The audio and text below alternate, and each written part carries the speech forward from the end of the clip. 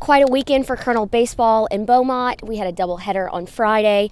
Didn't play yesterday because of some weather, and then ended up having a beautiful Sunday to close out the series. Couldn't really ask for a better weekend for Colonel baseball. You know, and really we had a chance to maybe win all three, but those guys are tough, man. They're good at home, and they got a good pitching staff, and they got some hitters that are tough to get out. So, but our guys, I was so proud of our grit and toughness today. They really responded, and you know, we had to sit in the hotel all day yesterday and just kind of think about it. But our guys played hard, and we fell behind 1-0 and had a couple opportunities for them to bust the game open a little bit with the bases loaded, and we made some pitches and made some plays, and we responded in a very championship way. Definitely. Cole Stapler shuts out Friday evening.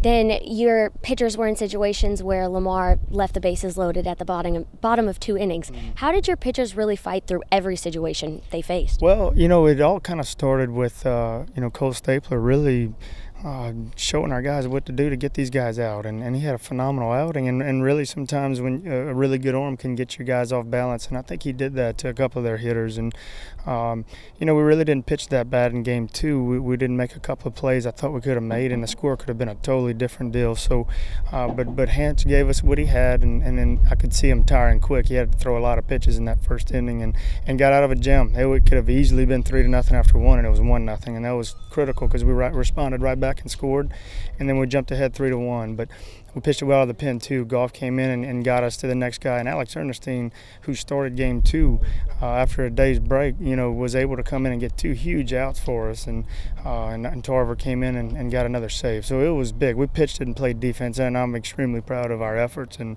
our mindset and our grit, because it showed on the road. It's hard to come over here and win 2 out of 3, and we did it.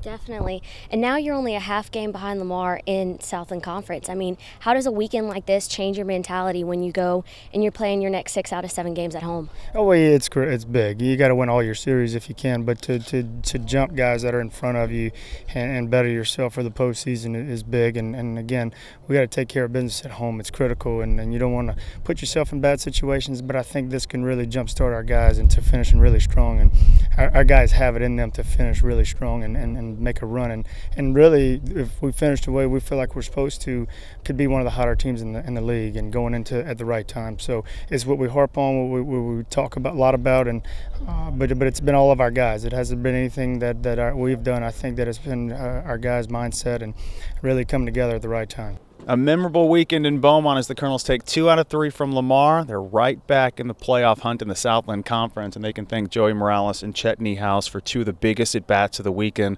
Let's start with Joey, because Lamar came into this game 15-6 when they scored the first run in the game, and they jumped out 1-0. Your RBI single in the second, it changed the complexion of the game. How can one play like that spark a comeback and a belief?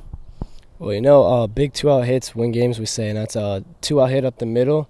And, you know, it's early in the game, so if we can get the team going and rolling and everything goes our way, their run that they scored first ain't going to affect us. Yeah. So. Well, and then it's close. It's a 1-run game, and all of a sudden Chet Niehaus says, it's time for my first home run of my Colonel career. A 2-run blast into right field, no doubt about it. What did you see in that pitch at that point of the game against a pitcher in Tanner Driscoll who had made no mistakes until he served one up to you? Well, I had missed a couple fastballs before in that bat, and he tried to go to the splitter, but it was a 3-2 count, and I was just sitting fastball, dead red, and he just put it where I could smack it. The mindset during a slump. You've had a great season, and your batting average is still the highest on the team, but had struggled over the previous 4 games. Didn't affect you, didn't bother you, came in, you were ready for your pitch. What do you do to keep your mind clear and to avoid the distractions? You can't worry about your batting average or nothing. You just got to go up there with the same approach every time.